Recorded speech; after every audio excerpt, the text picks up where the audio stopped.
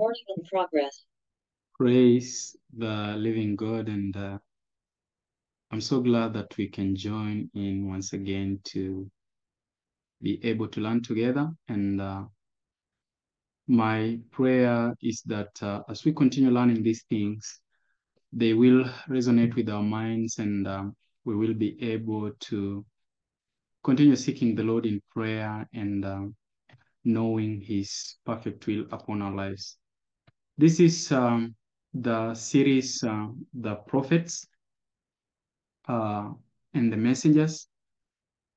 And this is number 10 in this series. And what we are looking at is verbal inspiration or thought inspiration. This is part 1 of 3 in the same topic as we continue with the studies that we are having. And so I just want us to offer a word of prayer and then be able to share together what the Lord has for us at this hour. Shall we pray as we start this? Our Heavenly Father, all glory and honor belong unto Thee. And so lay the glory of man in dust, that Thou alone may be exalted and the name of Jesus Christ may be manifested in our lives. And so I pray that You may speak through me and to me, the Lord, we may be benefited by this session in Jesus' name. Amen. I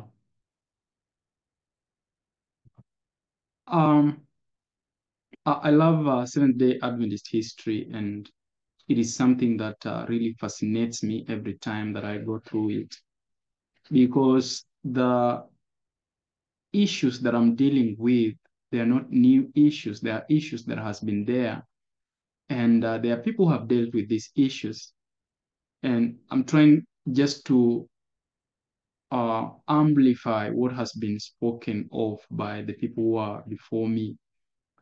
And in this age, there are not many people who love reading, and so we are trying to turn these materials into videos. Number 10 in the series, The Prophets and the Messengers, and this is part 1 of 3 in verbal inspiration or thought inspiration. There has been a lot of subjects that the Lord used E.G. White to understand. The problem has been that her writings are not read in context. And in this presentation, I have taken some excerpts from the book Messenger of the Lord by Herbert Douglas and various resources to bring to us the study of verbal inspiration or thought inspiration, a case study if E.G. White was a true messenger of the Lord. And so some of the things that I'll be looking at, and you can always really ask for the materials, and they'll be given freely. This is a Gospel Sounders Kindling Reformation presentation. And some of the things that I'll be dealing with is verbal or thought inspiration. A case of plagiarism, borrowing, and inspiration. Was Ellen White different from other canonical messengers? Lesser light versus greater light issue. Degrees of inspiration, canonical versus non-canonical. A case of infallibility and biblical models of inspiration. When are we supposed to quote E.G. White, and why did E.G. White have editors? These are some of the things that I'll be trying to handle in these 3 parts of verbal or thought inspiration. And my prayer is that we may approach things soberly, because there is always quarreling and a lot of things just happening amongst us, that if we were serious with our mission, then it will be something so different, and we will accomplish what the Lord has brought us on this earth to accomplish. And so God communicated His messages not through mechanical dictation, but through acts and words that men and women could understand.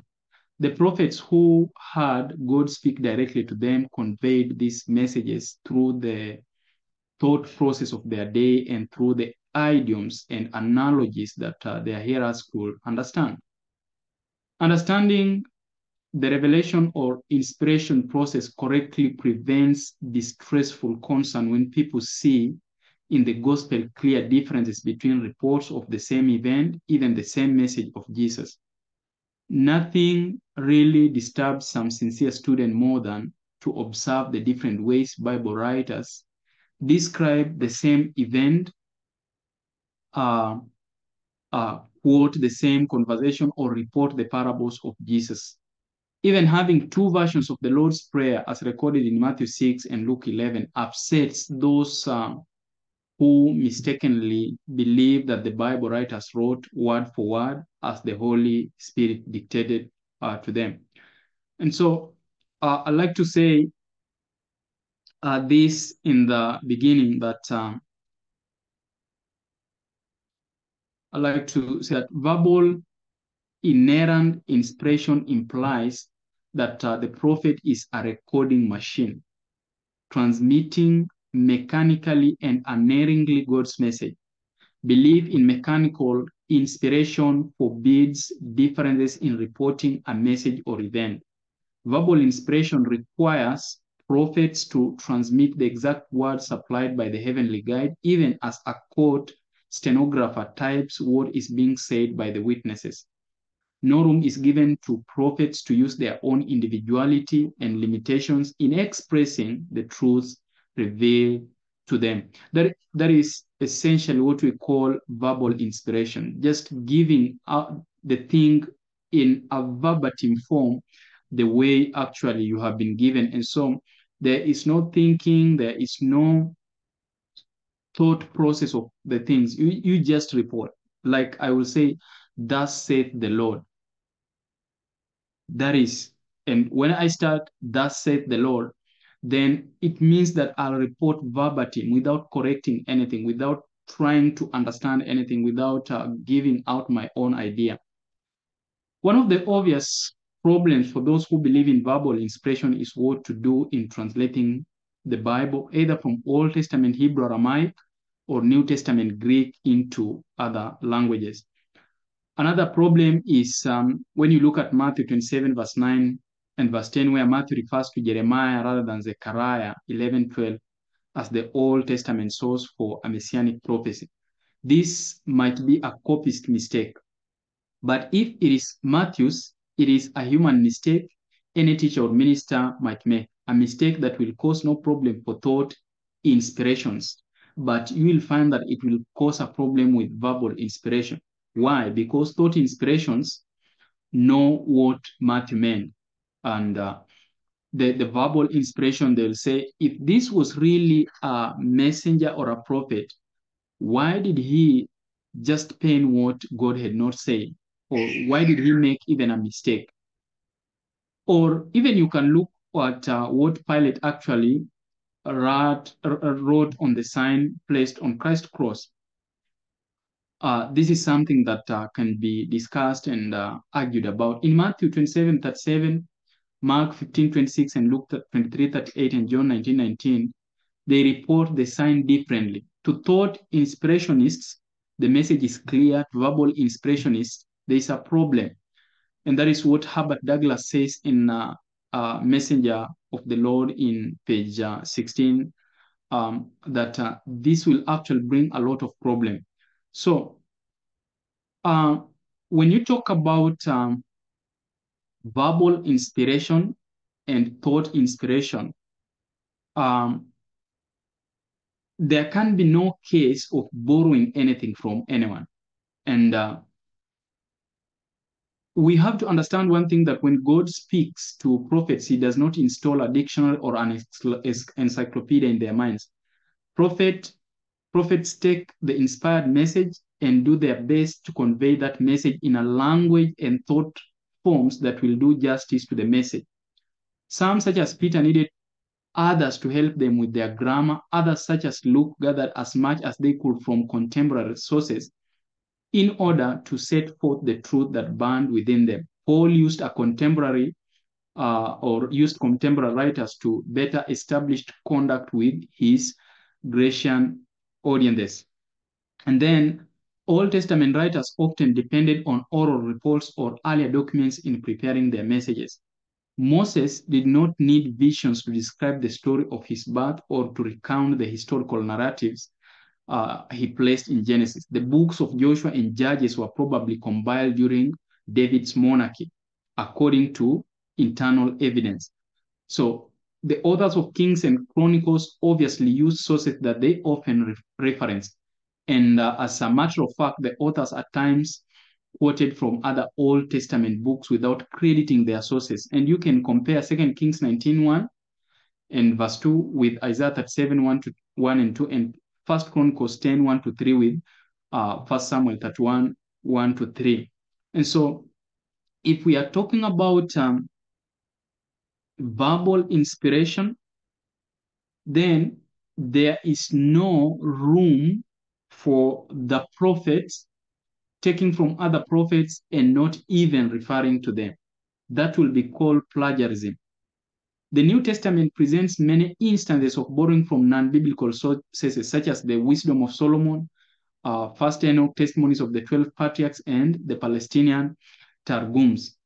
And then we have the issue of E.G. White, because the issue is, was this a true prophet? If he was a true prophet, how do we take her writings and how do we quote her and give to the people? Are we to take her as if she was verbally inspired, or it is her thoughts which were inspired? And if the prophets were verbally inspired and not inspired by thoughts, then we even don't have a room of interpreting or simplifying what they wrote, because you will be doing away with what is divinely actually than what verbally given or dictated in that case. Ellen White herself forthrightly explained why she used various historians as she traced the history of the great controversy in the past ages.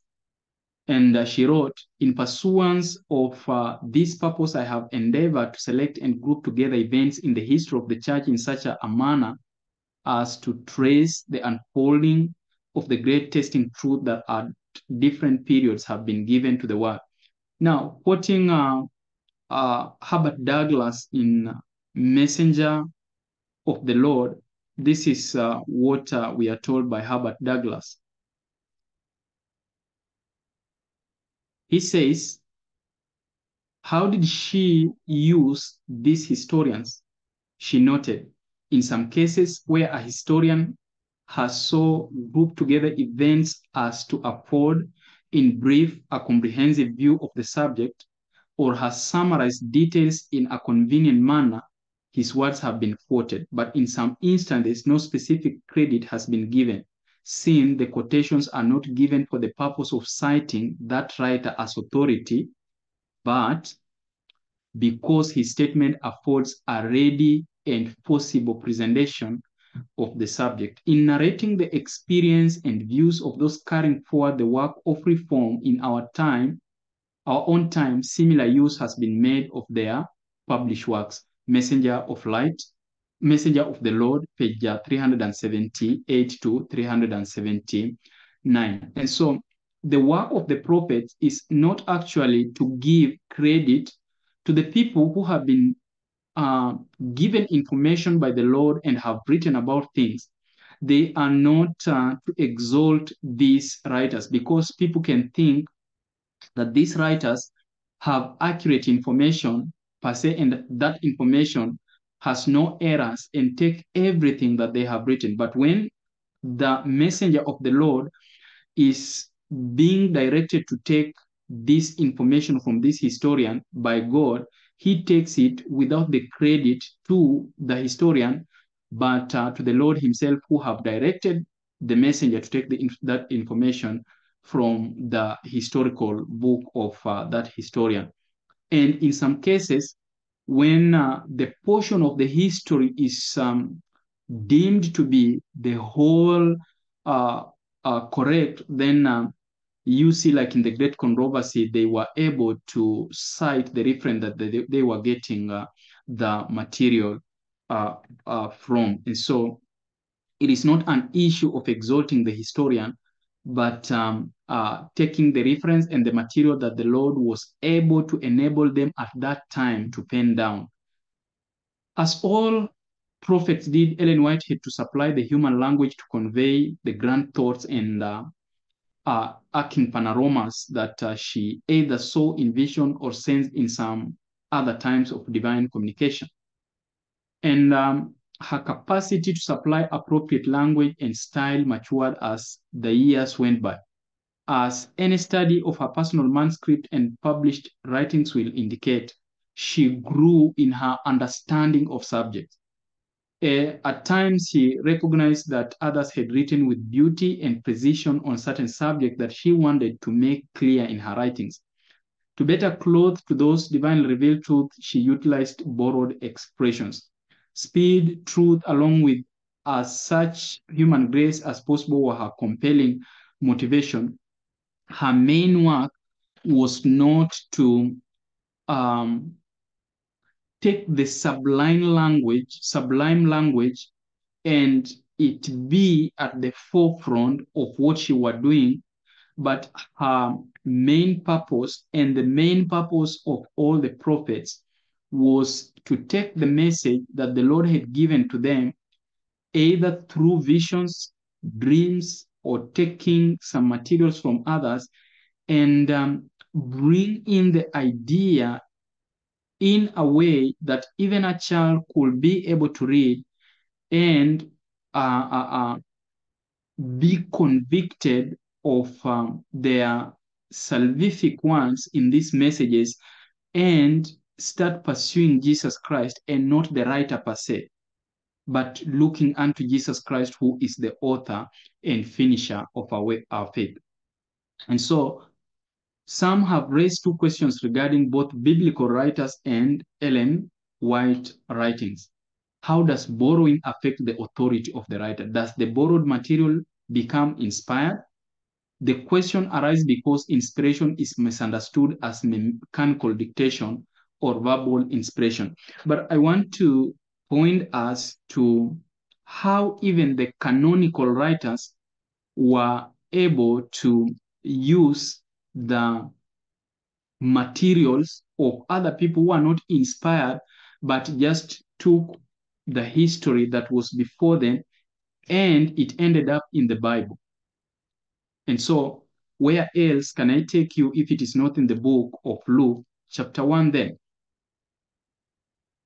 For so much as many have taken in hand to set forth in order a declaration of those things which are most assuredly believed among us, even as they delivered them unto us, which from the beginning were eyewitnesses and ministers of the word, it seemed good to me also, having had perfect understanding of all things from the very first, to write unto thee in order, most excellent Theophilus, that thou mightest know the certainty of those things wherein thou hast been instructed. So here we have Luke writing a manuscript to Theophilus, who was a bishop, I believe, in Antiochus. And so he writes to him according to the account of the information he has received, most probably from other writers who may not have been, and we know they were not inspired by God, but they were just writing an account of history on what happened in the life of Jesus Christ of Nazareth, his life, his work, and even his death, as a historian can write it. And so Luke says, I'm taking this information, putting it in chronological order, and give to you an account that is believed by many according to the information that is outside there. Luke, pursuing the same thing, he goes into the book of Acts.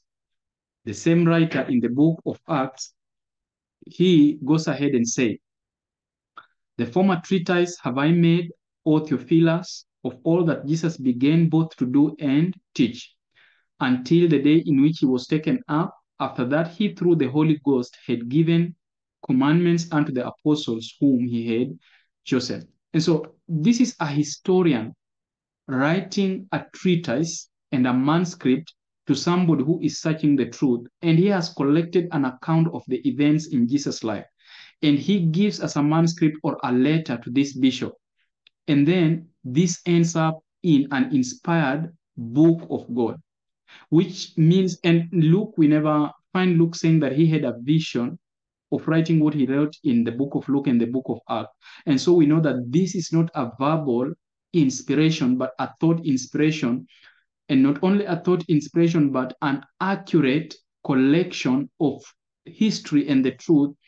And it ended up in the Bible. And so we cannot say that because E.G. White took some history and had her writings, and then he says that it is the spirit of prophecy or it is the message from the Lord, then she is a false prophet and she is a plagiarist. In fact, when Luke says that he has collected material, he doesn't say, I collected this material from this and this. He says that I'm writing to you something that I have collected in its order. And he doesn't go about naming who he got the information from. So how does the material of Luke appear in the Bible, yet they were not verbally inspired, and yet we will refuse the materials of E.G. White because she took the material of somebody and didn't borrow? If we have to reject then her writing, we will have to start with rejecting the account of Luke to Theophilus. And I just wanted to pass that across because these are some of the things that arise when we talk about the prophets and the messengers of the Lord. And so probably the two questions will not be asked if it were understood that prophets are permitted to find the best methods at their disposal to convey the thoughts God has given unto them. We will not be arguing about plagiarism. Is this word she wrote inspired, or were it her own thoughts? So what then is the value of borrowed material, as even we see Luke borrowed and it appeared in the inspired book or the Bible? Another issue I want us to think about how this letter ended up in the Bible, and look at the letters of E.G. White, which she wrote personally to the people who are in various problems and mistakes.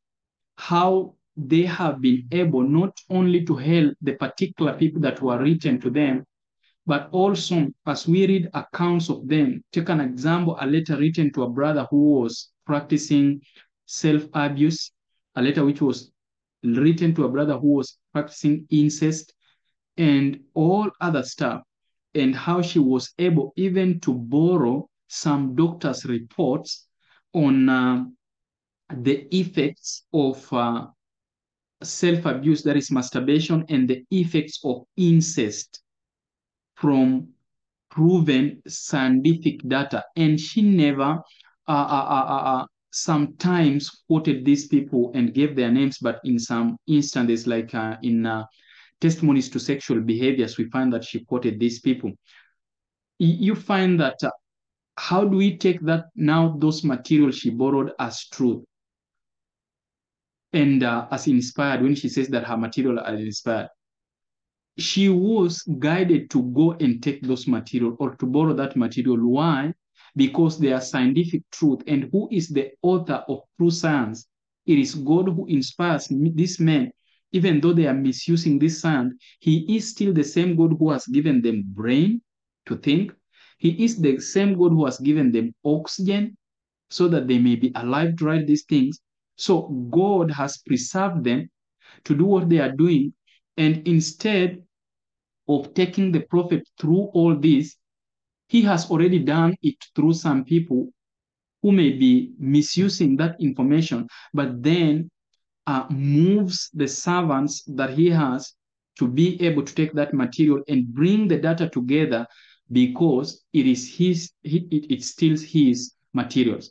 So what then is the value of borrowed material, we may ask ourselves? It seems logical that if God revealed his message to the prophets, he will also assist them in conveying the message in human language.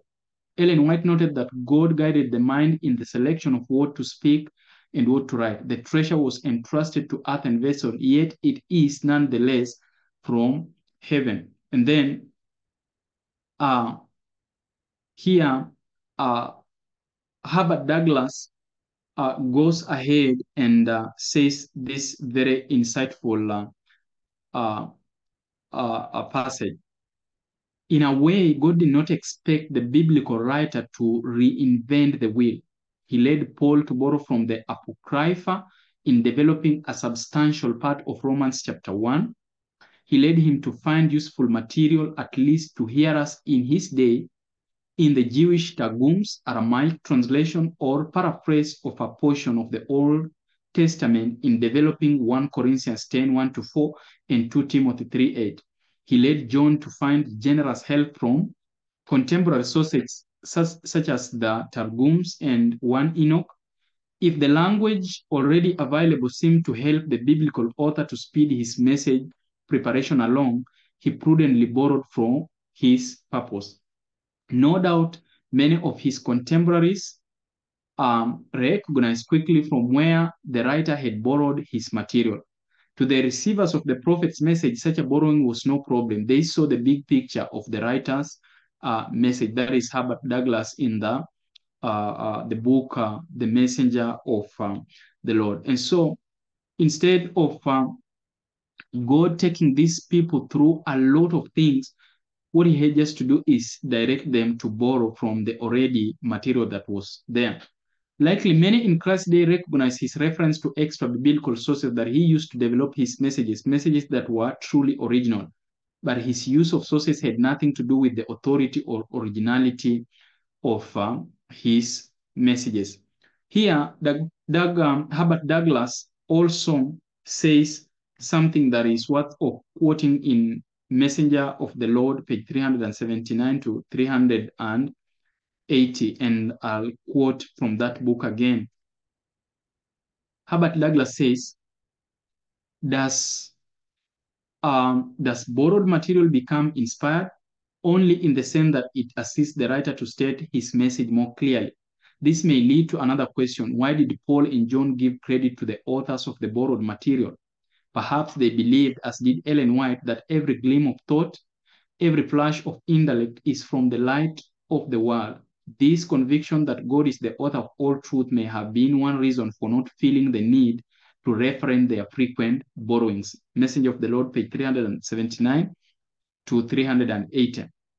Prophets obviously mix common, everyday information with the divine message. When Paul referred to contemporaries with appreciation, that was not the divine message. When he asked Timothy to find the cloak and books that he had left at Troas and to come before winter, that was common, everyday talk, 2 Timothy 4:9 to 21.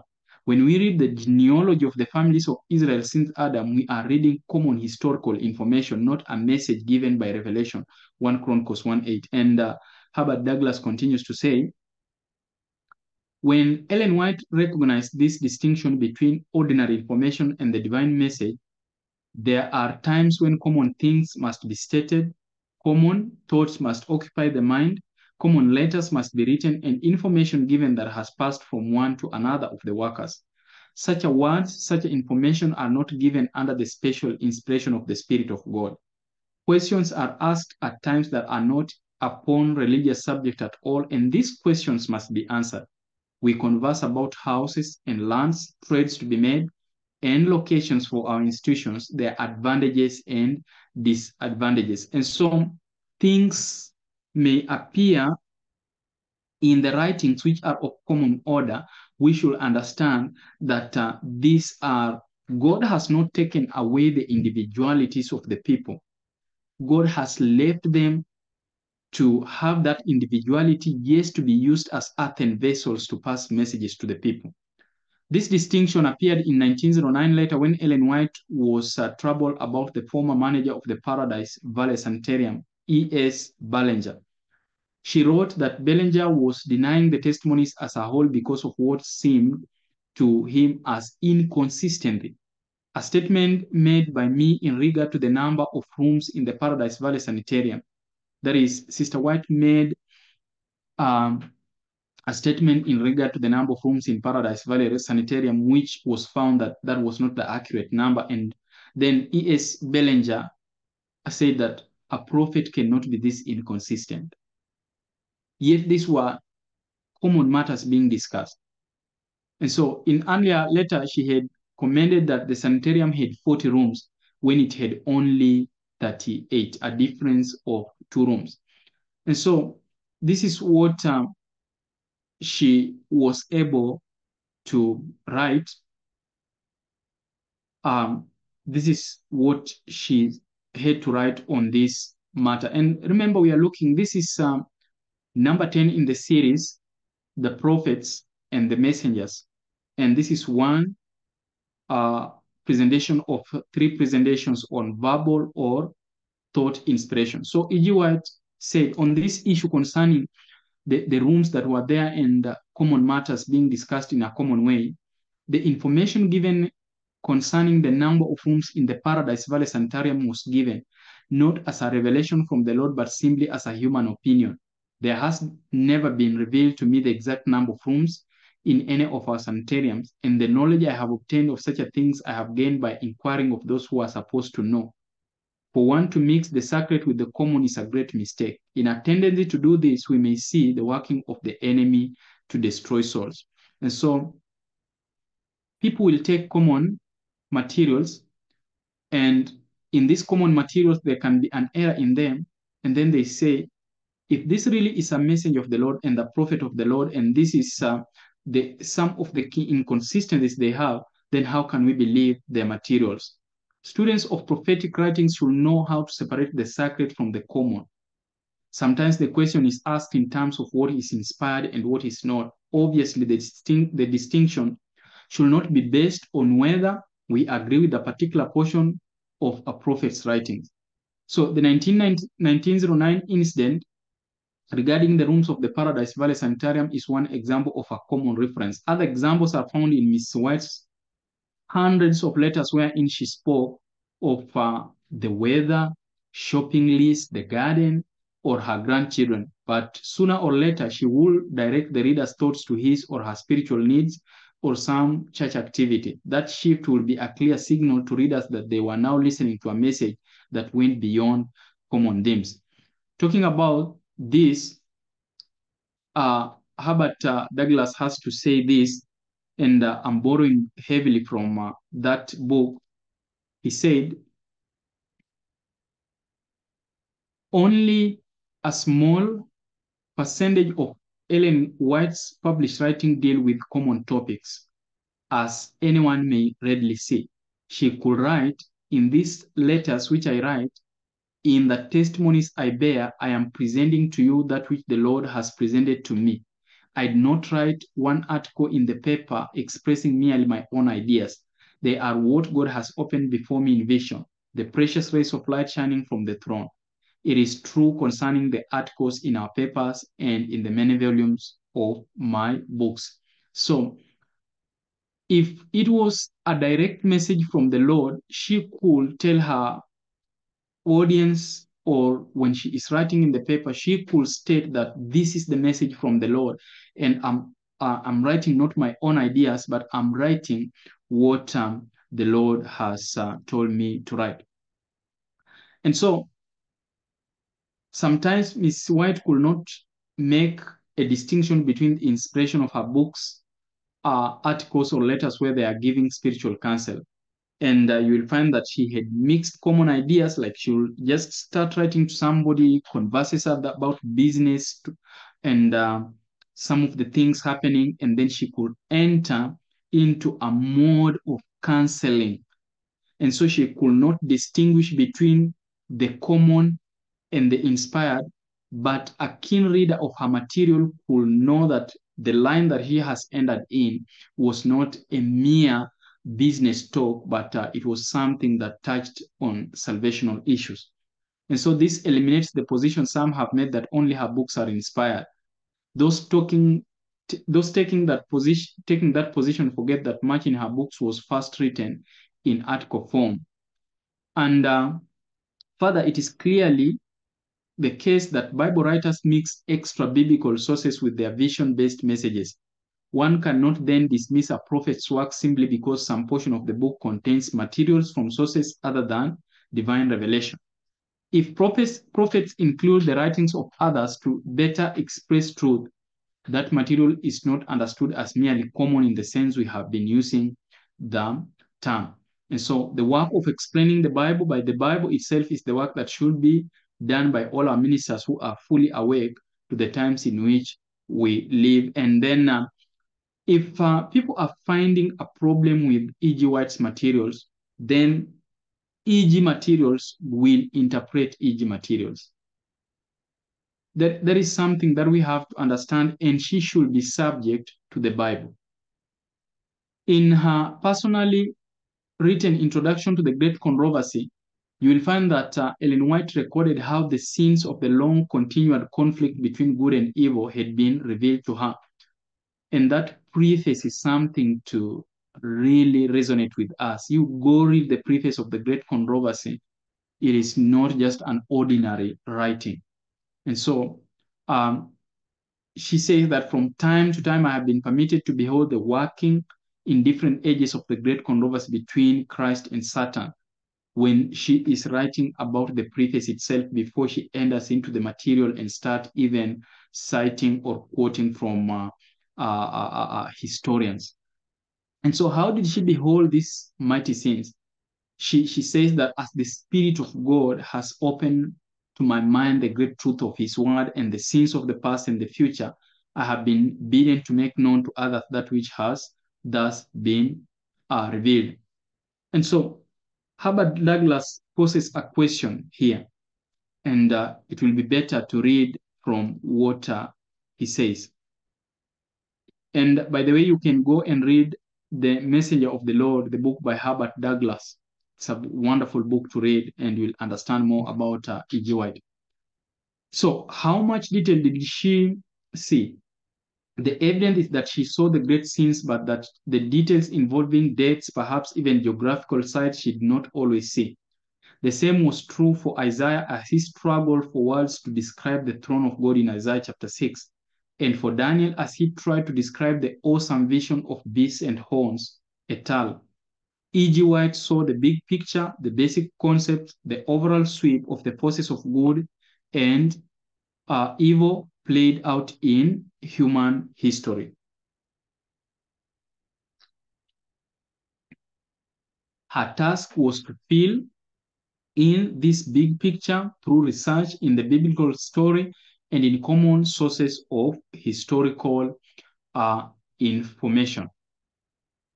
Just as God did not give Daniel words to describe the beast of Daniel 7, so he did not give Ellen White the historical dates and events to fill in the great controversy story. Even as Luke searched out the best sources to complete his life of Christ, Luke chapter 1 to 4, so Miss White did what all prophets do when they had a message that had to be conveyed in human words and comprehended by historically oriented men and women. Thus, we look to Luke not necessarily for historical accuracy for all statements made, but for his contribution to the bigger picture, the message about the ministry of Jesus. Quoting from Messenger of Lord, page 386 and to 386.3 to 386.5. Now, Herbert Douglas writes, will there be instances of possible errors? Probably. Henry Alford, the highly respected author of New Testament for English readers, wrote, two men may be equally led by the Holy Spirit to record the events of our Lord's life for our edification. Though one may believe and record that the visit to Gadarenes took place before the calling of Matthew, while the other places it after the event. Though one is narrating it speaks of two demoniacs, the other only of one. And not only of the arrangements of the evangelic history are these remarks to be understood. There are certain minor points of accuracy or inaccuracy, of which human research suffices to inform men, and on which, from one of the research, it is often the practice to speak vaguely or and inexactly. Such are sometimes the conventionally received distances from place to place. such as the common accounts of phenomena in natural history et al. Now, etc. I mean, now, in matters of this kind, the evangelists and apostles were not supernaturally informed, but left in common with others to the guidance of their natural faculties. The treasure is ours in all its richness, but it is ours as only it can be ours in the imperfections of human speech, in the limitations of human thought, in the variety incident first to individual character and then to manifold transcription and the lapse of ages. In other words, the human face of the divine human communication system will be beset with occasional discrepancies, simply because of human finiteness. Stephen's eloquent sermon, Acts 7, contains an incidental reference to the number 75 of Jacob's family who went into Egypt to live with Joseph. However, the Genesis reference 46:27 of uh, however, the Genesis reference for 6:27 states that 70 of Jacob's family went into Egypt. What shall we make of this difference? If we believe that Genesis is the only historical source that Jews in the first century had for this information, then we simply understand that the Holy Spirit or the spirit of prophecy guided Stephen in reciting the big picture but did not intervene on details. Prophets do not necessarily become authorities on historical data. Their inspirational value lies in the messages, not in some of the details that are incidental to big picture. And I'll be able to illustrate this in a while, in a little moment. Mother has never laid claim to verbal inspiration, and I do not find that my father or Elder Bates, Andrew Smith, or Wagner put forth this claim. If there were verbal inspiration in writing her manuscript, why should there be on her part the work of addition or adaptation? It is a fact that Mother often takes one of her manuscripts and goes over it thoughtfully, making additions that develop the thought still further. And then we will talk about why did she have an editor if she had verbal inspiration? Why not just write it and put it out instead of correcting grammar and all this stuff? Mother's contact with European people had brought to her mind scores of things that had been presented to her in vision during past years, some of them 2 or 3 times and other scenes many times. Her seeing of historic places and her contact with the people refreshed her memory with reference to these things, and so she desired to add much material to the book, The Great Controversy. Quoting in a Messenger of the Lord 387 paragraph 6 to 388 paragraph 2, Herbert Douglas says this: a few months later, Will White wrote to S.N. Haskell, a stalwart pioneer who leaned dangerously toward a verbal inspiration viewpoint at that time. Regarding Mother's writings, she has never wished our brethren to treat them as authority on the dates or details of history. When Great Controversy was written, she oftentimes gave a partial description of some scene presented to her, and when Sister Davis made inquiry regarding time and place, Mother referred to what was already written in the books of Uriah Smith and in secular histories. When Controversy was written, Mother never thought that the readers would take it as authority on historical dates and use it to settle controversies, and she does not now feel that it ought to be used in that way. I'll just point out one instance also in the Bible about history and accuracy of numbers and what we may call historical data. And I'll be able to go into the New Testament and give you something that you may be familiar with. Just give me a minute. In the book of Mark, chapter 9,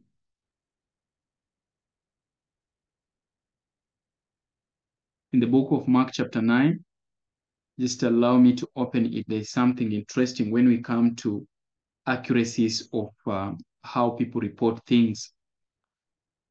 When we are talking about history, numbers, and all that stuff. Look at what it says in the book of Mark, chapter 9. And he said to them, verily I say unto you, that there be some of them that stand here, which shall not taste of death till they have seen the kingdom of God come with power. Verse 2, and after 6 days, Jesus took with him Peter and James and John and led them up into an high mountain apart by themselves, and he was transfigured before them. Now, let us read of the same account in another book.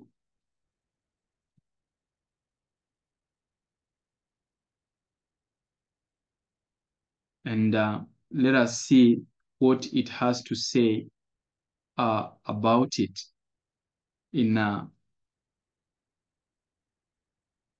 the book of this is the book of Luke chapter 9. That was Mark chapter 9, but let us look at Luke chapter 9. Now,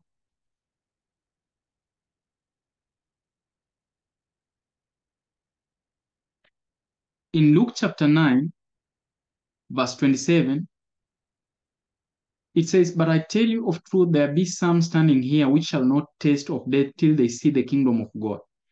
And it came to pass about an 8 days after these sayings, he took Peter and John and James and went up into a mountain to pray. And as he prayed, the fashion of his countenance was altered, and his raiment was white and glistering. And behold, there talked with him two men, which were Moses and Elias. Now, just go back to the book of Mark, and then we find, and his raiment became shining, exceeding white as snow, so as no fuller on earth can white them. And there appeared unto them Elias with Moses, and they were talking with Jesus. When you go forward, you find that there was there who in Luke chapter 9, if you go in Luke chapter 9, we find that, and there was who? Moses and Elias. The same events in the book of Mark, we have 6 days. In the book of Luke, we have 8 days. Now, who is inspired of these two? If we talk about verbal inspiration, which one will we take? Is it 6 days or will we take 8 days? I want you to think about that when we are dealing with messengers and the prophets of the Lord. So, Sister White, when she is writing, you may find that the figures are not correct in some of her writings because it's not that figures per se that we are looking at, but the bigger picture. And so, if we were told to take between Mark and Luke, and somebody will challenge me that the way we can reconcile that is by inclusive reckoning. And it is good that we can take that, but then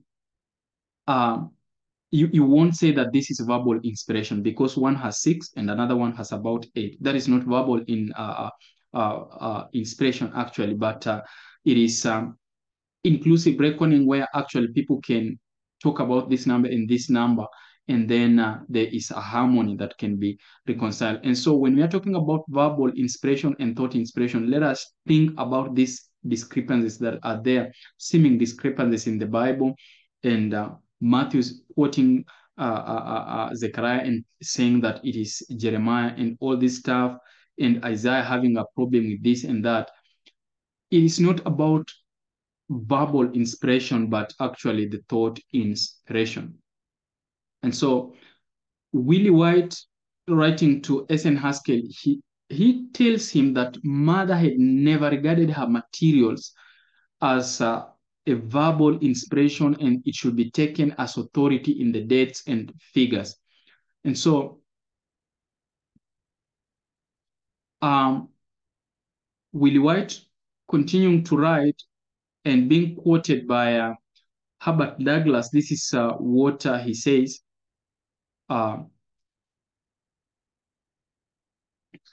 It seems to me that there is a danger of placing altogether too much stress upon chronology.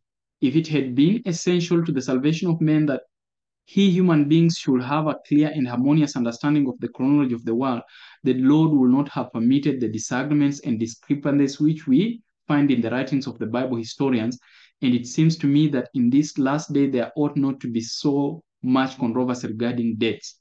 I believe, Brother Haskell, that there is danger of our injuring mother's work by claiming for it more than she claims for it, more than Father even claimed for it, more than Elder J. N. Andrews, J. H. Wagner, or Uriah Smith ever claimed for it. The same day, Willie White wrote virtually identical letter to W. W. Eastman, publishing director at the Southern Publishing Association. But in closing the letter, he added, I have overwhelming evidence and conviction that they are the descriptions and delineation of what God has revealed to her in a vision, and where she has followed the descriptions of historians or the expositions of administrators, I believe that God has given her discernment to use that which is correct and in harmony with truth regarding all matters essential to salvation. If it should be found by faithful study that she has followed some exposition of prophecy which in some detail regarding dates we cannot harmonize with our understanding of secular history, it does not influence my confidence in her writings as a whole any more than my confidence in the Bible is influenced by the fact that I cannot harmonize many of the biblical statements regarding chronology. In summary, for Bible inspirationist, Ellen White's writings unfortunately have become an authority on historical dates and places. For thought inspirationists, that will be an unwarranted use of a prophet's works. Thought inspirationists focus on the bigger picture, or on the big picture, the message. Possibly discrepancies in historical details are considered incidental to the message and of minor importance. And as we bring this to a close, just quoting MOL 388 to 389, everyone's want to be understood. Often, misunderstandings arise when a statement has been lifted out of context. Thus, everyone who has been misunderstood appeals to fairness and asks that the context be considered. Context includes both internal and external clues that will establish the truth about any statement under consideration. Internally, we usually get a clear picture of what an author meant by reading the words, sentences, paragraphs, even chapters surrounding a puzzling statement. Externally, we ask further questions that may help us to understand, such as when, where, why, and perhaps how. Time, place, and circumstances apply to the external context, as we shall be seeing soon in this presentation. And so I want to finish by saying this, that most of the things that we argue about E.G. White and any other people who have been given some materials or messages from the Lord are actually going into details that can be harmonized by either ignoring the consistencies, maybe in figures and numbers, or not looking at the bigger picture of what is being conveyed. Like in the case of Mark saying 6 days, and in the case of Luke saying about 8 days. Somebody will hang on these two numbers, and this is what even the atheists do and say, how can an inspired book have two writers writing the same incident but having different figures? And they throw away the baby with the towel and the bathwater.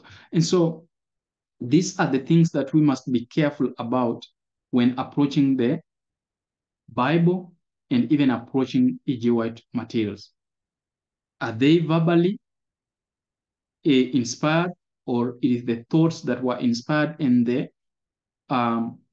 the messengers wrote and the prophets wrote what they could actually remember for the bigger picture of salvation, and not for the accuracy of the figures and the numbers given therein. And so may the Lord continue helping us as we continue looking at E.G. White, verbal or thought inspiration. When we shall continue, we shall be looking at the issue of the lesser light versus the greater light, and how the people in her day looked at this issue, and uh, how can we take the non-canonical materials as inspired when actually they are not in the Bible. But that one I had tackled also, and I'll just briefly go through it because it's not something to give us a big problem per se. Bearing in mind that there has been a prophecy which has been made in Joel that in the latter days, God shall give visions, dreams to his servants, and these shall be true accounts of inspiration from the Lord. And will we reject them because what they'll be talking about is not written in the Bible? It is non-canonical. Far be it that we can take such a position. And so may the good Lord bless us, and may he continue guiding us into all truth, and that we may know what we believe, we may know how to defend it, and we may be a people who shall not be caught up with things that will not lead us to seek Christ more, but spend so much time disputing among us ourselves as souls are hurried into perdition, while we are really uh, disputing about things that have no significance. But you may ask, why are you presenting this if it has no significance? So that it may help us expand our minds on how we think about these things. Otherwise, the Lord bless us. And shall we close with a word of prayer? Our dear Father in heaven, thank you once again for this session, and thank you for working through these feeble instruments, Lord. And so I pray that whoever shall come across this material, Lord, that they may be blessed, and they may see the bigger picture of what you're trying to speak to your children. We are living in solemn days. Help us to spend time with Jesus Christ, that we may be not deceived by the enemy of souls by spending times in things that will not bring a closer relationship with you.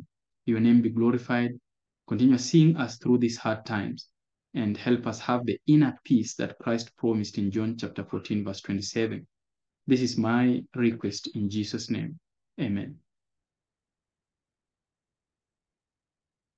God bless you, and until then, bye for now.